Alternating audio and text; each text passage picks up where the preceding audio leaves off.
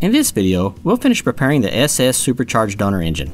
If you have a different engine, skip this video. Disconnect the AC compressor wires. You can cut these wires to clean up the harness, or you can just tie them back.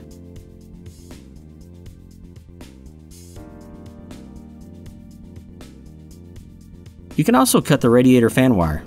Do not cut the intercooler pump wires and do not plug them into the pump yet. Use a 13mm to remove the bolt holding the AC lines on the compressor. Then remove the AC lines.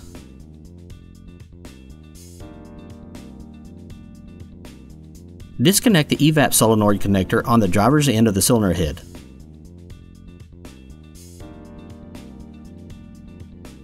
Install the front solid transmission mount with bolts and washers from the N23C baggie. Use a 19mm socket to torque the bolts to 44 foot-pounds.